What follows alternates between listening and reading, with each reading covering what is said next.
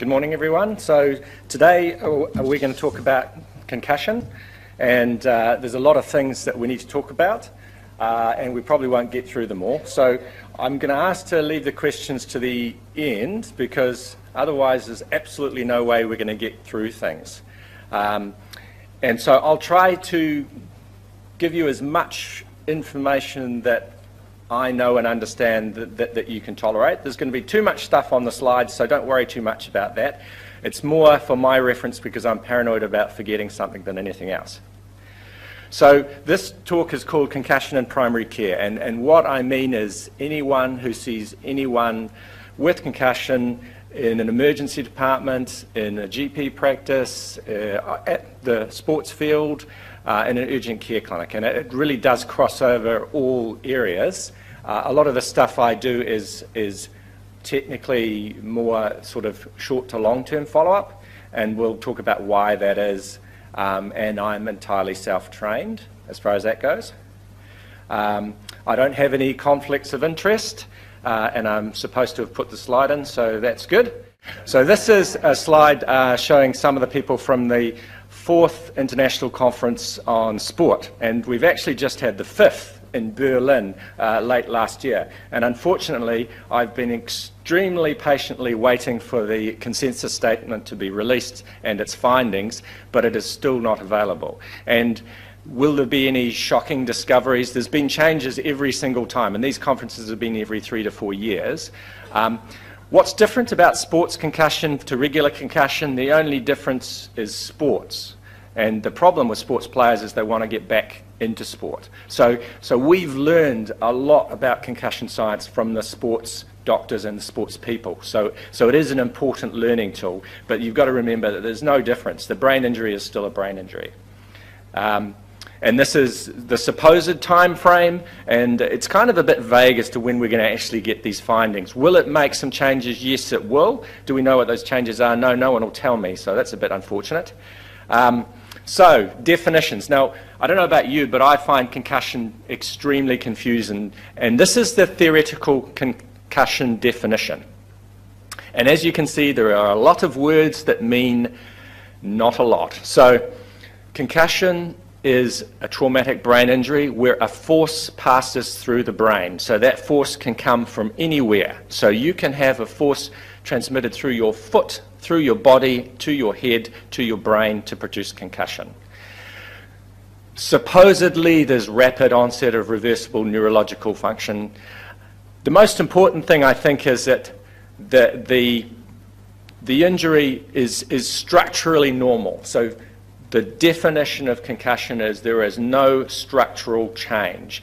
If it's structural, it's something else. So I kind of think of three different things. You've got head injury, which is an injury to the head. You've got mild traumatic brain injury, which is concussion. And then you've got structural brain injuries. The problem is, how do you tell the difference? The truth is it's entirely retrospective. So my experience has told me that there is no way to conclusively exclude concussion in a head injury, and there's no way to conclusively say how long it's going to take to recover. Concussion can be obvious, and you saw that wonderful slide there with a referee, which I felt deeply was knocked out. But there's a lot of myths and there's a lot of misconceptions. But if you think you can exclude a concussion, you're better than 99% of the people in the world currently who treat concussion. So the definition, as this cat is finding with this hedgehog, is very confusing, and we don't necessarily speak the same language. The best definition I've seen as to what concussion, and by concussion I mean mild traumatic brain injury, I'll get into that in a second, it's a metabolic disorder in the brain cells. That's what it is, and therefore we don't have any imaging technology that's capable of detecting this. So all we do is see what happens and reflect on that. Right, so traumatic brain injury. So you hear this word mild traumatic brain injury, and it's extremely confusing. So you have mild traumatic brain injury, moderate traumatic brain injury, severe traumatic brain injury. The decision is made pretty much immediately. Is mild mild? There's no way that you can confirm that. So the difference is your coma score when you're first seen, the length of time of unconsciousness, and your post-traumatic amnesia. So those three things determine when you have a mild traumatic brain injury, a moderate traumatic brain injury, or a severe traumatic brain injury.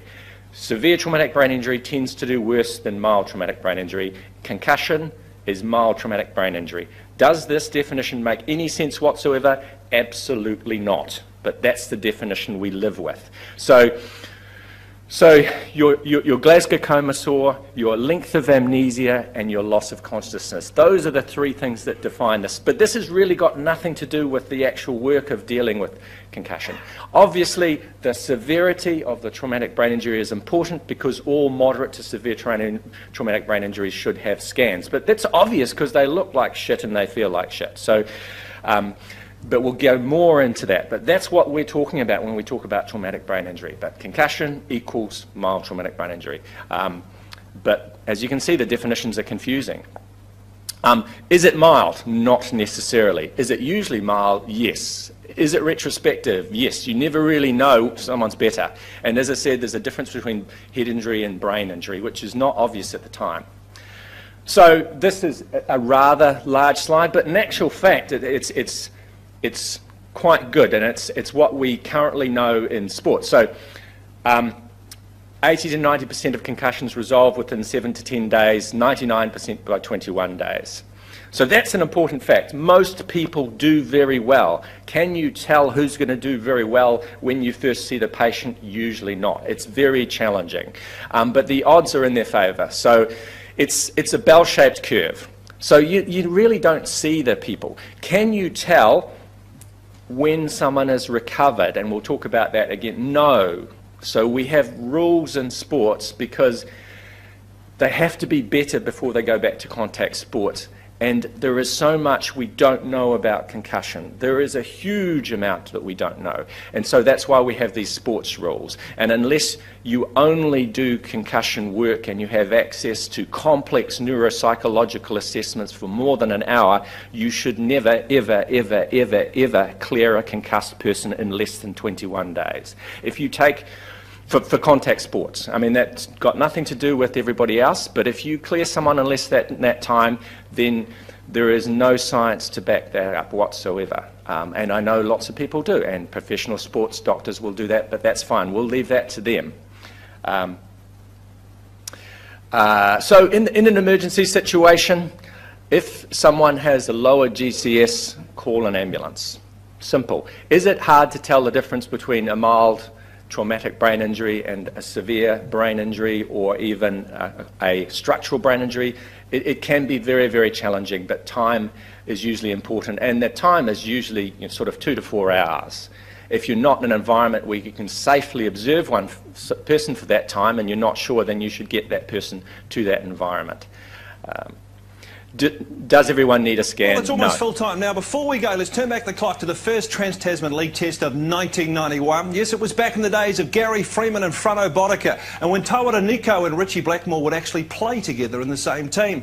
And of course, who can ever forget Dean Lonergan's KO in the opening seconds of that game? New Zealand winners by 24-8. I'm Dobbo, good night. Now this is the incident of Lonergan putting his head in the wrong position. He put his head right in front of Roach, and he took a shoulder and a forearm, and he ended up in Disneyland. Oh, mate, yeah, it was a bit sore at the time. It wasn't overly bad. Like, the doc came straight on and was asking questions, and I was coherent, so it wasn't really a problem. If this man could get wound up... So, one of the most famous clips, I think, in sporting concussion in this country. So, first of all, it's obvious that he has concussion. He is also having a small post-concussion convulsion, which is not usually important. And then he lies to the media the day afterwards. So now that things have progressed, he has given interviews saying he cannot remember anything about that day. So he's saying, oh yeah, I was talking to the doctor, I was absolutely fine, because he's seen some clips on television. Retrospectively, he is not telling the truth at all. So traumatic brain injury is the most serious of all injuries and can be responsible for death. Mild traumatic brain injury does not kill you. When you die, we call it something else. That's the difference. So it's called a severe traumatic brain injury. It's called diffuse cerebral swelling. It's called bleeding. So concussion doesn't kill anyone. It's something else that kills them.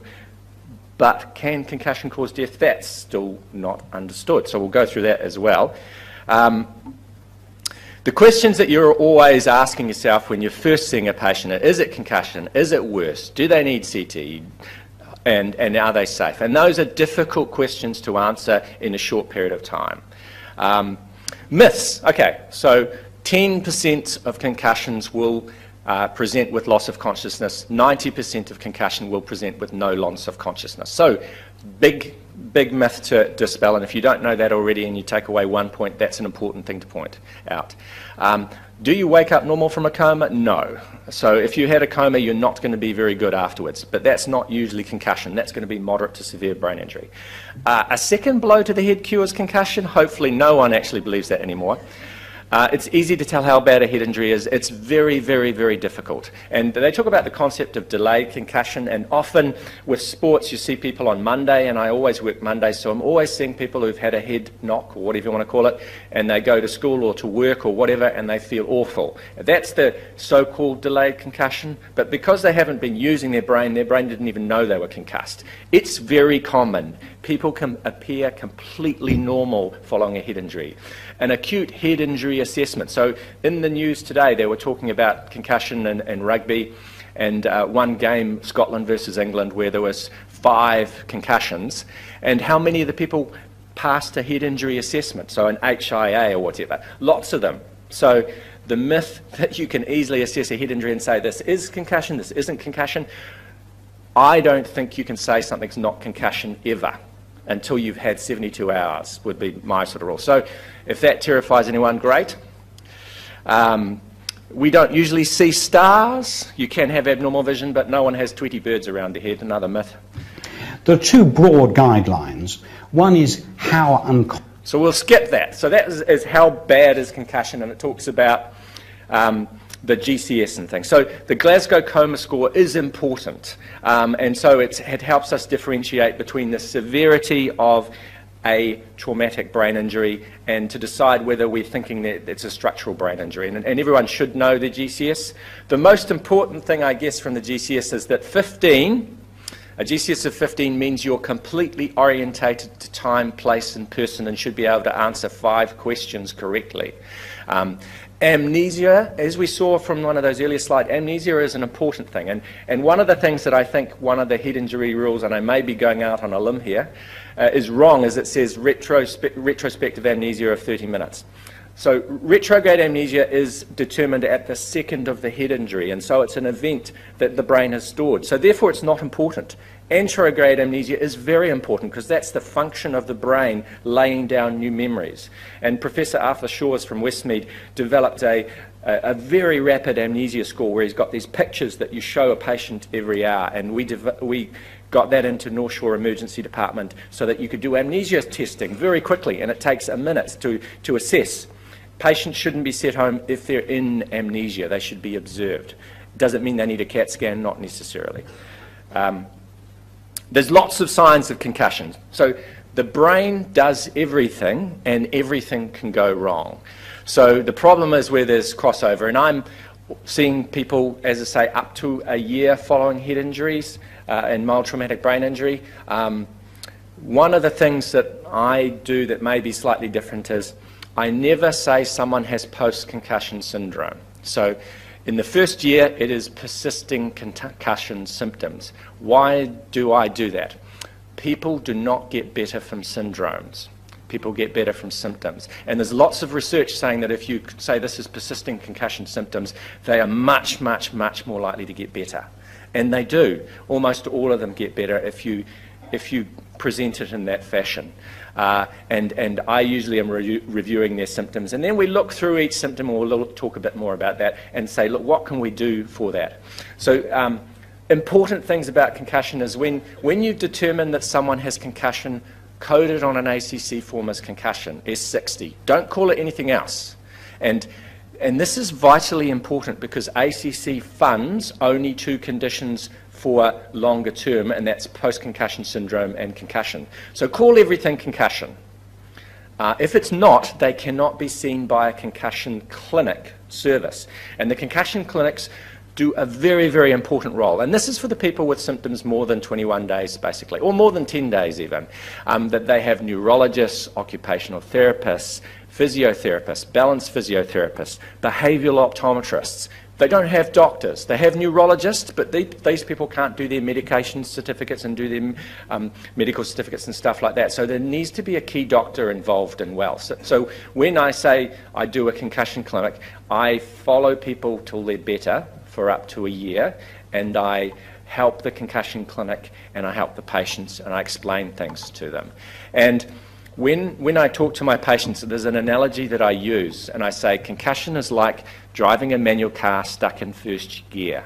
So the brain can't change gear, and so that's why it feels horrible to have concussion. That's why you forget things. That's why you get confused. That's why you get fatigued. That's why you have fatigue headaches, because your brain can't change gear. And it will slowly change gear, and if you try to force a recovery, it will go badly. So you have to follow the symptoms. One thing with concussion, one symptom, one sign equals concussion. If they have loss of consciousness, they have concussion. If they have a persisting headache, they have concussion. If they're persistently dizzy, they have concussion. If they can't sleep the night afterwards, they have concussion. Resolution of the symptom does not mean full resolution, especially for contact sports. It's very hard to clear someone and say they're definitely clear.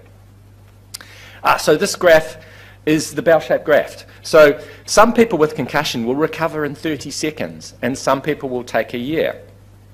1% of people take more than 21 days to recover. So you're always thinking that things are going to go well, hopefully.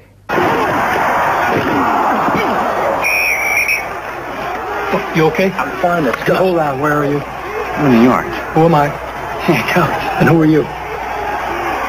I'm Batman.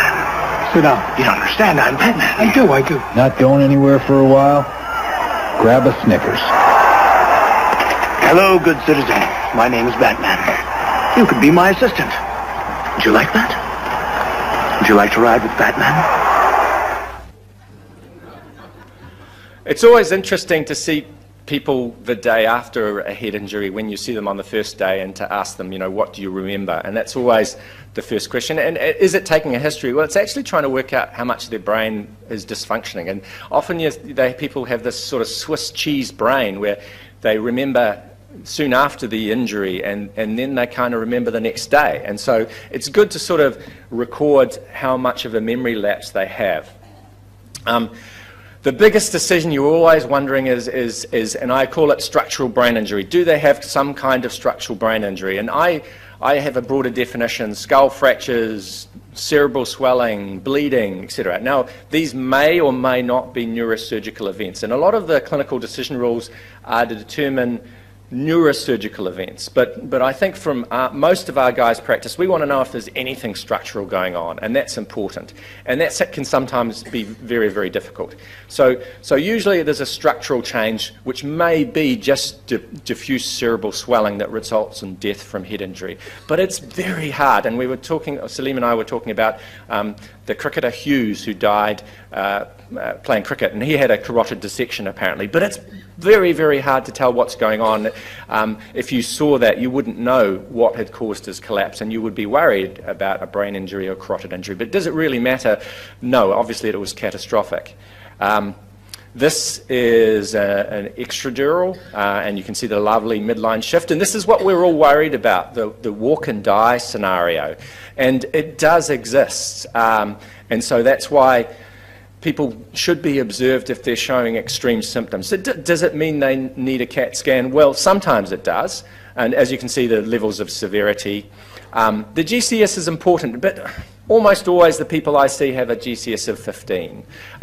If the GCS is less than 15, they should be observed until it's 15 and consider, they may need some imaging. And that's always on the back of my mind. And we've got this picture again. I've got too many slides, Medical assessment is always important. Clinical status is all important. And neuroimaging, Neuroimaging doesn't help in concussion, it helps in excluding the other stuff. So neuroimaging is not usually important in the people that I'm following up, and I don't care if they've not had a scan, if the story, is not consistent with a structural brain injury. The one exception that you've got to be really careful with is the old people. So those over 65 with persistent concussion symptoms, you worry whether they've got a subdural, because the slow leak can be very, very hard to distinguish. And the first autopsy I ever attended was a subdural hematoma in a 78-year-old where they'd had a fall. And that's a tough one, and it's usually the older people. So that's why... Unfortunately, that's when we ran into a brick wall. I'm head of the radiology department. You call me in from home to do an abdominal CAT scan that could wait until Monday morning. Well, guess what? It's not happening. Look, Dr. Moyer. These are my machines! Sir! My machine! So anyone who's worked in ED has had that experience with the radiology department. And to be honest, it's not something... we don't lightly scan people's brains, and probably we scan them too much, and it's always a serious decision. And because I work in the community now, I'm not necessarily sending someone to hospital to have a scan. I'm sending them into hospital to be observed, to make a decision whether they need a scan. And especially in children, there's more of an emphasis on observe. But they've got to be observed in a safe environment, in a medical environment. And when you see children with head injuries, for instance, if we were to talk all about that, you often have the sort of minimal head injury, so not even reaching the mild traumatic brain injury, no real signs of concussion, but they've obviously had a head injury. And those are the ones that, when I hear the story, they hit their head, they cried immediately, they were okay, and they're running around in the room. I say, go home, but then you go into the advice if there's vomiting, etc., etc. It's always challenging when it's really late at night, because you're sort of thinking, oh gosh, they're going to go to sleep. If they've got definite concussion symptoms, you need a bit of time. So sometimes I'm sending people to be observed, and sometimes I observe them myself. But you've got to think, the place where you're working, is it safe to observe this child? And we'll talk about head injury rules in a second. I think we've got the actual... so for the children head injury rules, there's the chalice and there's the pecan. And Stuart Dalzell, who was talking later, was talking more about pecan. And I think that some of the things that he said was good, that the pecan allows you to determine who doesn't need a scan. And I think that's really good. And this is one of the head injury rules. So when children have a head injury, again, you're deciding, is it a structural injury? Do they need observation? Do they need a scan? And more often than not, they need to be observed. And even isolated vomiting is not a true indicator for always doing a scan in children, although it is a very important sign. And children, if it's the only symptom that they have, they often, it's just concussive. But I think that they do need to be observed if they're vomiting repeatedly, and often they're observed for 4 hours post the last vomit and things like that. But if they've got a prolonged loss of consciousness, if they've got signs of a skull fracture, if they've had any fitting, then neuroimaging is almost certainly going to occur. And that is an important part of the head injury workup, but it's not part of the management of concussion per se, but it's very, very, very important. It's what we worry about most. So this is the younger than 2 years of age pecan rule. And it's also about observation. So as you see there, you've got head injury, CT recommended, and you've got observation versus CT. And I think that's an important distinction in the pecan rule that I like more and more. Originally, I liked the chalice rule because it was nice and black and white, but I think there are huge shades of grey. So the hematoma thing is quite important, and there's been so more than 5 centimetres of hematoma or a laceration that's usually non-frontal, so as it says there, occipital, parietal or temporal scalp hematoma. So for those it's usually under 1, so but there is some interesting evidence about that. So a large hematoma is a reason to have a child observed at least. And that's the older children pecan rule. So the CT head rule, the Canadian CT head rule is the adult one. So lowered, oh sorry, that's a children's chalice one. We'll just go back to here. Okay, so this is the Canadian CT head rule. GCS less than 15 at 2 hours post-injury. So that's confusion. Suspected skull fracture. So CSF leak, raccoon eyes, battle sign. Or a wound that's, I remember seeing a patient at North Shore in an observation room for suturing that when I unbandaged their head there was brain matter all over the place and they'd been hit by a brick at the Kumu Wine and Food Festival. So there's two lessons there. One is don't go to the Kumu Wine and Food Festival. Vomiting greater than or equal to 2 episodes. So this is an important sign that occurs in concussion and structural brain injury, and the number of times I've scanned someone based on that and that they've got a small epidural bleed is significant. Age greater than 65. So you may say, gosh, that's controversial, but the subdural hematoma is a real entity. So if you're not going to scan someone over the age of 65 with concussion, you should observe them, review them the next day or arrange for them to be reviewed the next day. And just a few weeks ago, I read through the notes from a 68-year-old who'd had a fall, didn't speak English, and it was a discharge summary from Middlemore Hospital with their subdural. And it wasn't my patient, it wasn't even my clinic's patient, but I was thinking, gosh, they should have picked up the Canadian CT head rule and made arrangements. So that's the one thing that I'm really hard on, that the radiation risk doesn't occur in that group, and there's a significant number of them that will get subdurals. So when you've got persistent symptoms, and I think even a week down the track, I send people in for a scan, and if they're deteriorating even longer than that, that they need a scan as part of their workup. And then I'm quite happy. If they've had a scan, apart from if they're on anticoagulates, and you've got to remember that this excludes people on anticoagulants. All people with anticoagulates with concussion should be observed at least and probably scanned. Some controversies there. In life, there are more in concussion, there's more controversies than there are facts, unfortunately. Does anyone know who this is? No football fans. Petr Cech. So Petr Cech is now the Arsenal keeper, and a few years ago he got a knee to the head and had a depressed skull fracture. So he has to wear a Canterbury helmet because if he gets wounds on his scalp, it could infect the plate in his skull. And also headgear does not prevent concussion in any way, shape or form. So it's not to prevent that. It's to prevent his brain being done. So the symptoms of concussion, there's a lot of symptoms. So they can be physical, emotional, cognitive, sleep related.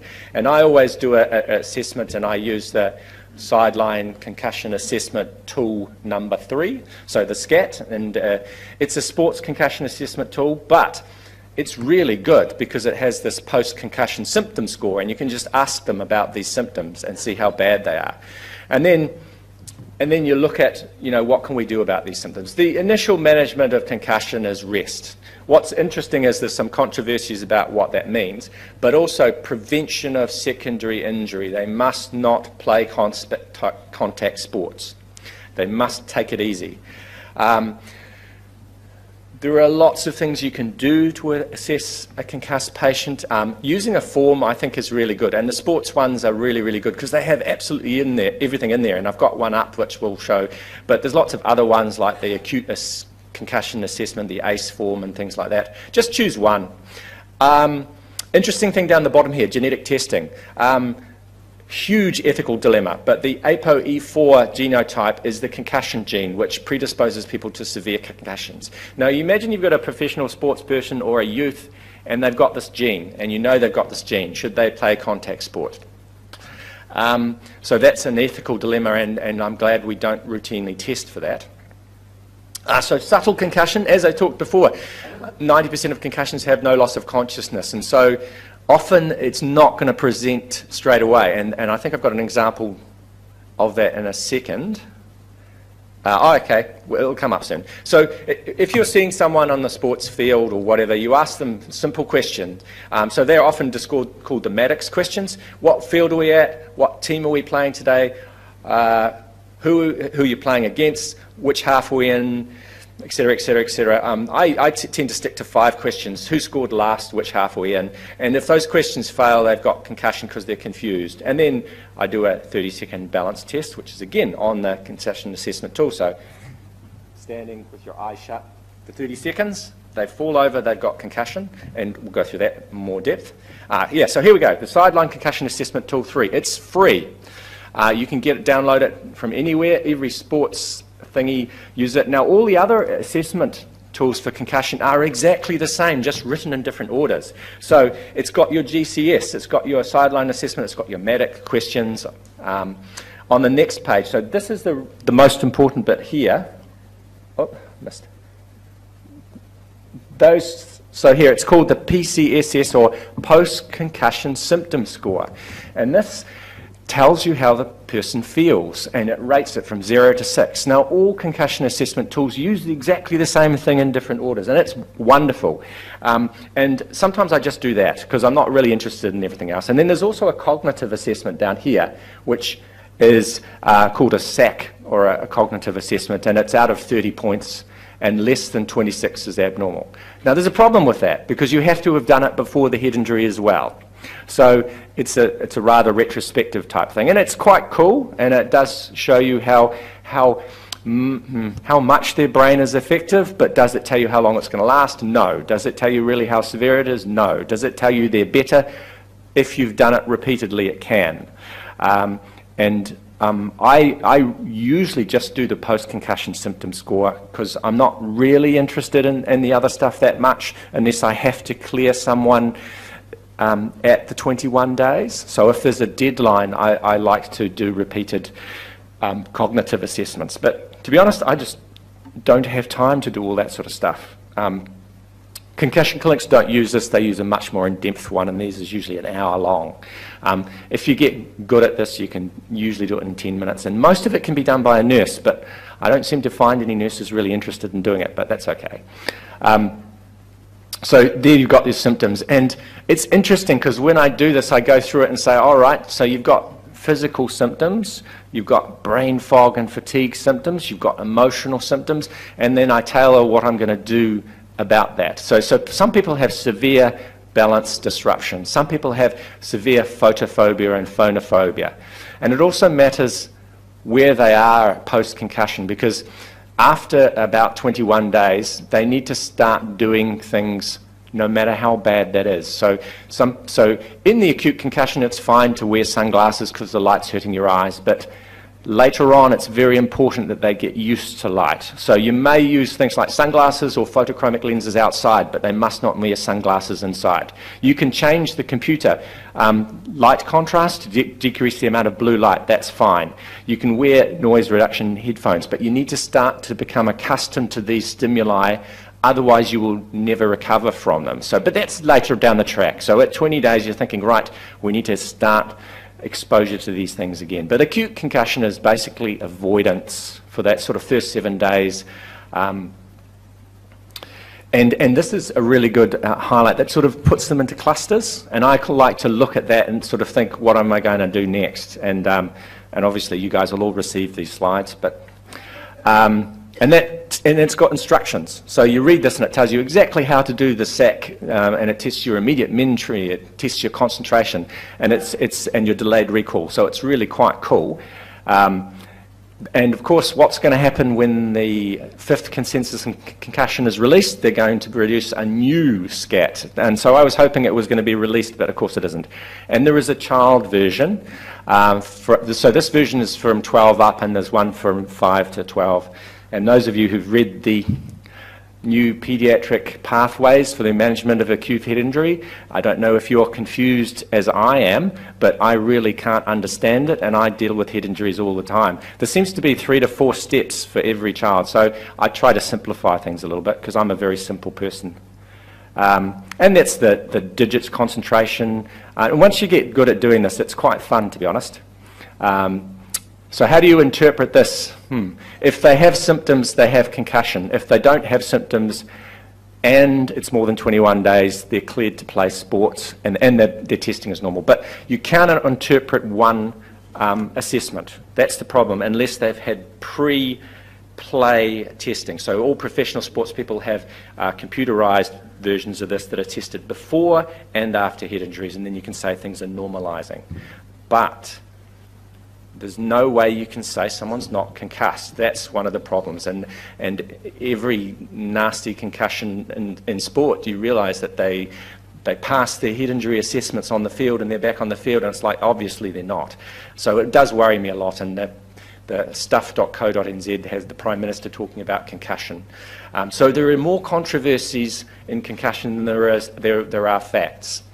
So that's a really good example of subtle concussion. That he is talking complete and utter gibberish, but he's standing up, he's walking, he's talking, he looks apparently normal. So then you talk to them and it's blah, blah, blah, blah. It's always very interesting when people are in the middle of that dramatic amnesia. So in the sideline or in the emergency department, you see people in there, they are completely gaga, and, you know, why am I here, what happened? A minute later, why am I here, what happened? And it's both serious and extremely funny at the same time, which is unfortunate, and you have to try to keep a straight face. But the reality is they're not laying down any new memory, and it's important to see those people until they start laying down new memory. And I don't think anyone should ever be sent home or discharged in an amnestic state, because you don't know. If they're in amnesia, you don't know whether it's mild traumatic brain injury or moderate traumatic brain injury. And in 24 hours of amnesia, it's moderate traumatic brain injury, and that is significantly worse prognosis. The problem is that some people with severe traumatic brain injury recover very fast, and some people with mild traumatic brain injury never recover. So how mild is mild traumatic brain injury? That is a question that is not answered. This is a little bit more about initial concussion, and I apologise for the fact that my talk is absolutely all over the place. The problem is there's so many thoughts that run around in my brain. So patients who are still having quite significant concussion symptoms should be observed for 4 hours post-injury. They must be discharged to a safe environment, so they must not go home alone or to drunk people.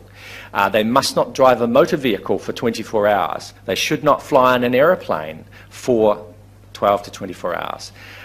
The only treatment that's known initially is rest.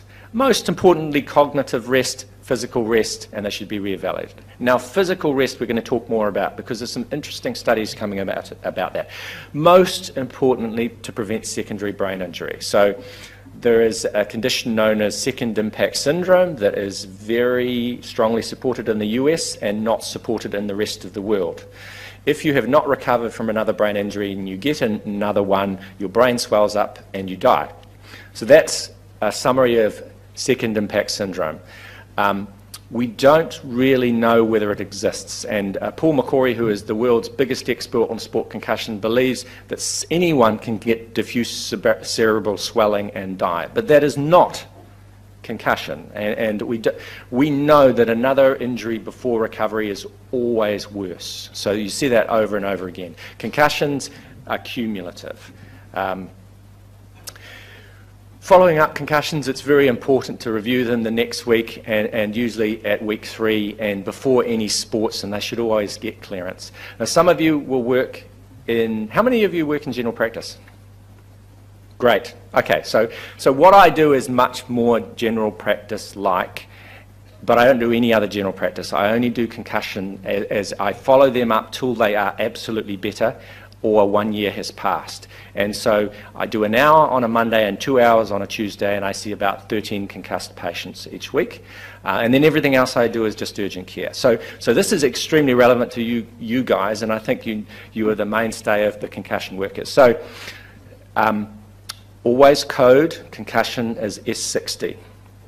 Always review them early. Do not allow them to go back to sport, and then make referrals at day 10 to a concussion clinic that you're comfortable with if they're not better, because all the funding goes to the concussion clinic.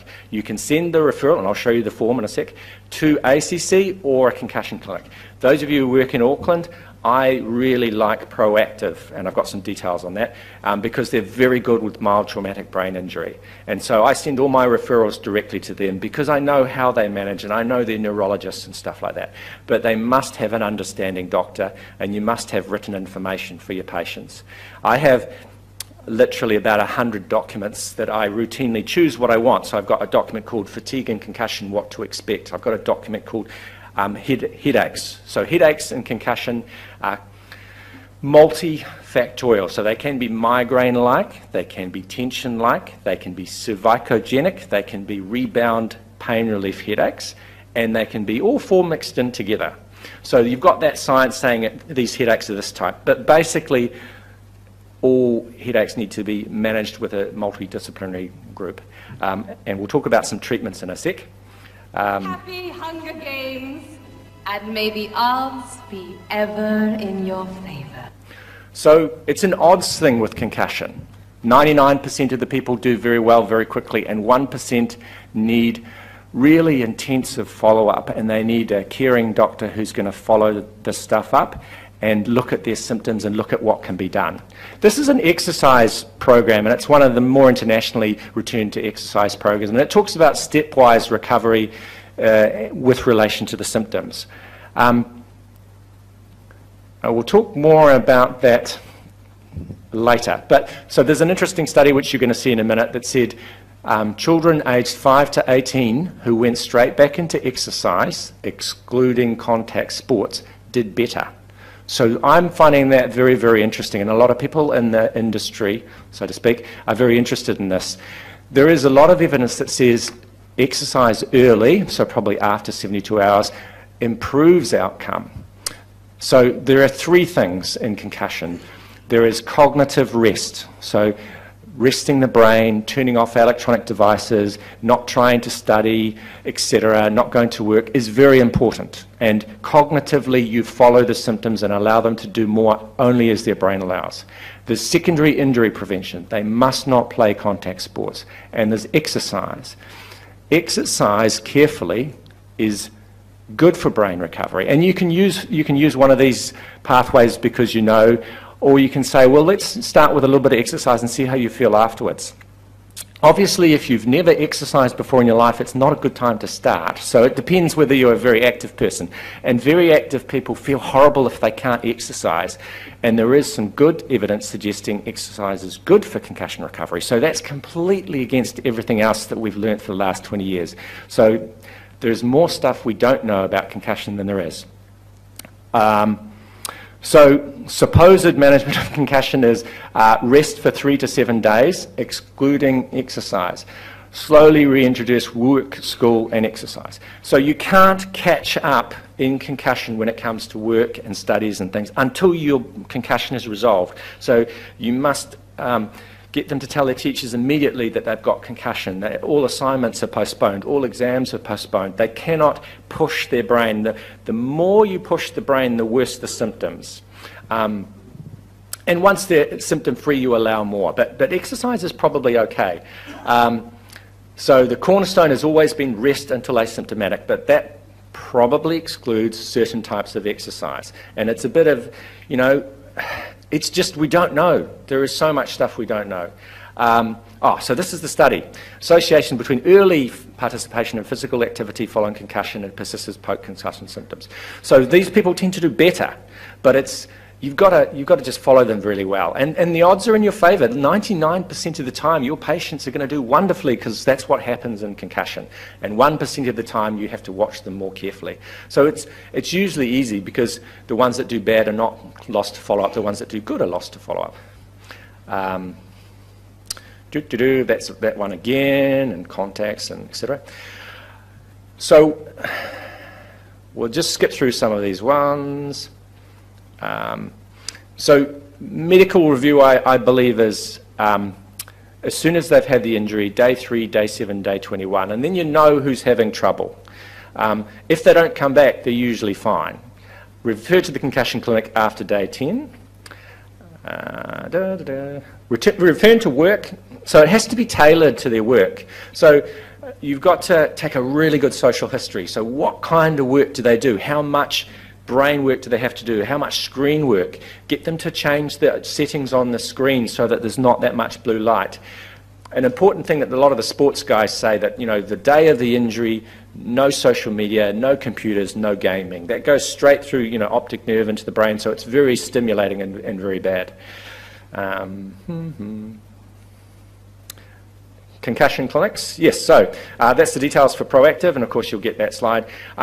I know the other concussion clinics are good, but just because I work with them all the time, we know each other very, very well, and that's important, I feel. And there'll be nationally. So this is the concussion form. So the ACC 883.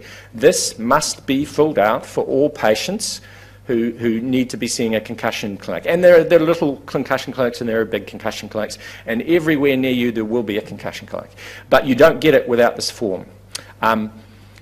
Don't manage it yourself without a concussion clinic because your resources are limited. ACC pays the clinic, not you, and so that's a very, very important point. There's some really cool things that I'm only just learning about what they have ability. So behavioural optometrists, because eye tracking is disturbed purely from a metabolic non-structural metabolic abnormality in the brain, and so they have this behavioural optometrist who retrain those eyes. They have physiotherapists whose expertise is in balance, and they can retrain balance. If you do a referral to, say, the Balance Centre, that's $75 a pop. ACC, if the concussion clinic makes the referral, it's fully funded. So these things can get hugely expensive if you don't do that. And remember, they must have a diagnosis of concussion or post-concussion syndrome. Now, of course, in their extremely wonderful development, ACC have developed a new child head injury referral form. So to replace the ACC 833, we now have the ACC 7412. How many of you have actually seen one of these? So this is now the new form for children under the age of 15. So just familiarise yourself and have the... I'm sure ACC will be okay if you get the wrong form, but I believe it's complicated things just a little bit. And as I say, they have access to OT, PT, case managers, neurologists, neuropsychologists, and the neurologist is good to back up what you've been telling your patients, really. And so the more you see these patients, the more you learn how they're managed. And the biggest lesson, and I know you guys already know this, but every patient teaches you something, and that's why I want to know. I have a problem and I want to know absolutely everything, and that's really hard in concussion because no one knows anything about it. So I just get every patient to teach me one small thing about what their experience is like until they're better. Do we know about that sort of stuff? Okay, so management of concussive headache or post-concussion headache or persisting concussive headache.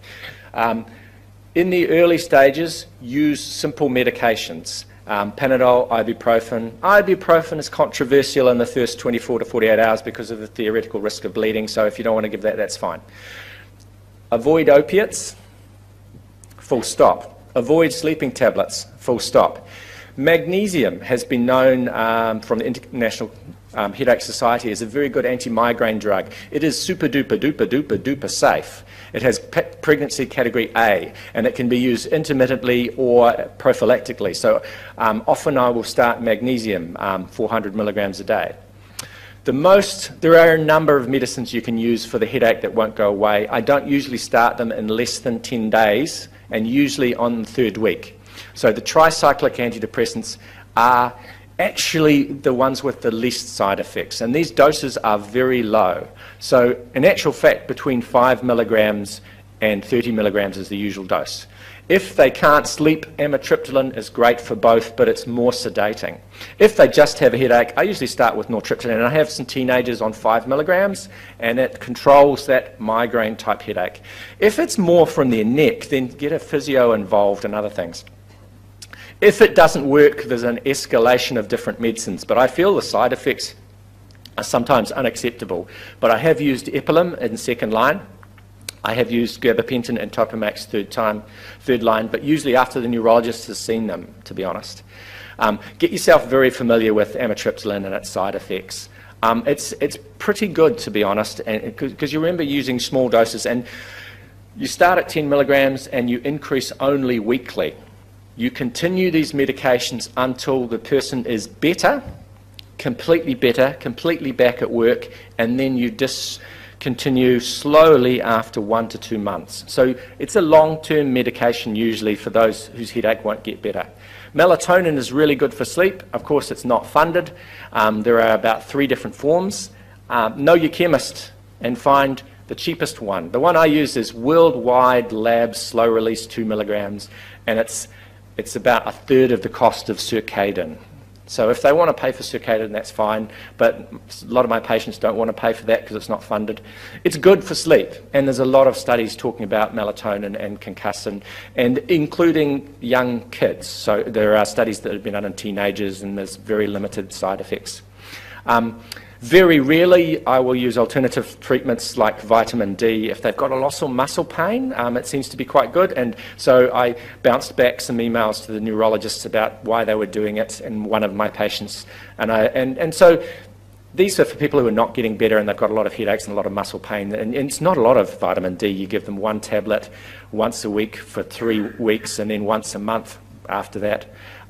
Green tea is probably the safest of the alternative things. The dose is 1 green tea 3 times a day. And don't use opiates or sleeping pills pretty much ever. Forget them from your plan for concussion. Medication in concussion is extremely controversial. If they're sleeping okay and they don't have headaches, there's no reason to give them medication, ever. And it doesn't work for anything else. Why do some people get bad concussion? So these are kind of the yellow flags of concussion, and in your form that you saw earlier, they're all there. So previous concussions is the biggest risk factor. The effect is cumulative. Previous slow recovery from concussion. Genotype, which you can't test for. Abnormal brain chemistry. So the things that people have abnormal brain chemistry when they have ADHD, dyslexia, Irlen syndrome, which of course you all know is photochromic dyslexia, and anxiety and depression. So those are the comments that you always write down in your initial assessment. These people have a slower recovery from concussion, and often you'll know. Having said that, a lot of my patients are completely normal and they have long concussion recovery. So do we know what causes slow concussion recovery? Absolutely not. So it's always a challenge.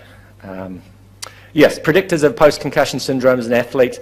This study showed exactly what we've said. So people with anxiety, depression, dyslexia, ADHD, previous concussions, those are the big risk factors. So always pay attention to those. If someone's on their 5th concussion, then early referral. If they play contact sport, they need to seriously consider if they've got prolonged recovery, retirement from sport. So if someone's a really hot sports person and they're having really bad trouble, I usually refer them to a sports physician, because a lot of them run concussion clinics as well. So I know Mark Fulcher from Axis Sports Medicine. He's happy seeing, by the way, anyone with concussion. So he's happy seeing an 80-year-old with concussion. He's happy seeing a child with concussion. Proactive will see children. Yes, so second impact syndrome almost exclusively occurs in the young with incomplete resolution of concussion. So what does incomplete resolution of concussion mean? That's a problem. There's no way to reliably determine that someone has recovered from concussion. So that's why the sporting codes have the stand-down period of 21 to 28 days. Guess what? Every sporting code has a different stand-down period. What should you use as your default? 21 days. Possibly it should be 23 to 28 days in youth athletes under the age of 16. Can someone who's had a head injury, has had concussion and is completely better go back to sport before then? Not on my watch, so I never allow that. Someone else can let them go back to sport, but I will never, ever, ever clear anyone in less than that time, because we can't rely on these tests. They're not good enough. So you cannot say someone has recovered. It's an entirely retrospective diagnosis. Don't rely on the person. And if they had any significant symptoms in the first 3 days, they have concussion. You cannot remove that diagnosis. It's got to be permanently etched there. Obviously, the ambulance plays a very, very important role in significant head injuries, and where you work, you're always going to consider, can I safely observe this person with significant concussion symptoms? And when it's busy, so I work a lot of weekends, and when it's busy, I just don't feel that I can safely observe children, young people, older people for the amount of time if they're significantly symptomatic. And when you see them early, it's a worry. When you see them later, it's very easy, you know. Right, the diagnosis of concussion, you haven't breached any head injury rules, you feel like crap, that's fine. Go home and rest. But if it's within the first 4 hours, you don't know that it's just concussion. And what is just concussion? Who knows? It's very interesting. So this talks about chronic traumatic encephalopathy, which is not concussion. So I am ending on this slide. I don't know a lot about this, but I do know that it's a progressive degenerative disease found in the brain in athletes after repetitive brain injury. It was first documented in 1920 in boxers, and it's called dementia pugilis. It results from repetitive brain trauma, and there's build-up of proteins known as tau within the brain. So it becomes a structural brain injury. The changes begin months, years, or decades after brain trauma. The degenerative brain disease is associated with memory loss, confusion, impaired judgment, impaired impulse control, aggression, depression, and eventually dementia and death. So this is an extremely controversial condition, and we really do not know enough about this. We do not know whether the athletes of today will develop this. We have no way of excluding it. So it's horrendously controversial, and every day there's stuff in the media about concussion, and so I am passionate, but unfortunately I don't have all the answers. And we have all sorts of stuff that's popping up. In America, they've said that no child under the age of 11 may header a ball. We know that concussion in female football players or soccer players, for those of you who don't follow the beautiful game, is increasing exponentially, and we don't know why. Is it because of the strength of their neck muscles? Nobody really knows. And so I want to end it about there, and I hope you've enjoyed my talk, and I hope I've answered at least one question. Does anyone have any burning questions on concussion? Yes? Yes?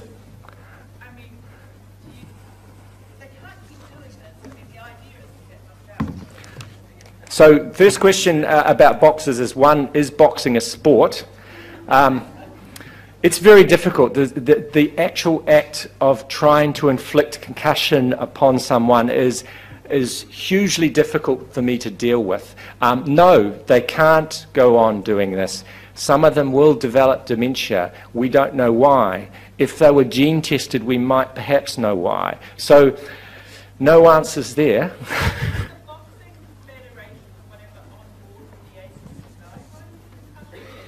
No, but neither is football. So FIFA has got no stand-down period yet. And if anyone watched the World Cup, I was appalled by what I saw as a referee. The only power a football referee has when they see someone concussed, they cannot stop a player going back on the field. They cannot stop them returning to play. They can only say, this is not safe, we are ending the game now. Believe me. And that's what I instruct the referees. Just, you give them that speech. If they don't accept that, that's the end of the game. The rules of football state that the referee is not responsible for any injury, blah, blah, blah. That is not entirely correct in this country, because there's a duty of care law, which means that they're actually being negligent if they allow them to come back on. So I tell them, look, you better have a very good lawyer, because even though your federation supports you, the law won't necessarily support you. There should be a stand-down period of 21 days for every athlete, for every sport, if they have got so-called confirmed concussion. Yes?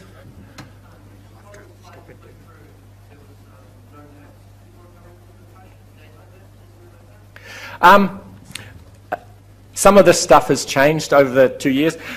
Naps or granny naps are very useful for concussion people with bad symptoms, and often it's an afternoon thing. And sort of returning to school and sports, sometimes for teenagers what we like is for them to sleep in and wake up when they wake up, and then do half days and third days. But everyone is so very different, so you have to watch them very carefully. And sometimes I've got one person who's a 17-year-old college student, and they did okay and they've deteriorated, so we've just cut everything back and said we're just going to try and you know, I hate starting medications in teenagers, but often if they're not getting better for the headaches, we go really low dose nortriptyline, and you know, it's only a trickle, but it doesn't work as an antidepressant. It works in a different entity that we know for brain chemistry, but we just don't know why. But naps are often used, and for weeks, if not months sometimes, depending, the odds are in your favour. It's really hard to say. I'm supposed to finish. I'm happy to talk. Thank you, David, for this very interesting talk. I'm sure David will still be around to answer any questions. This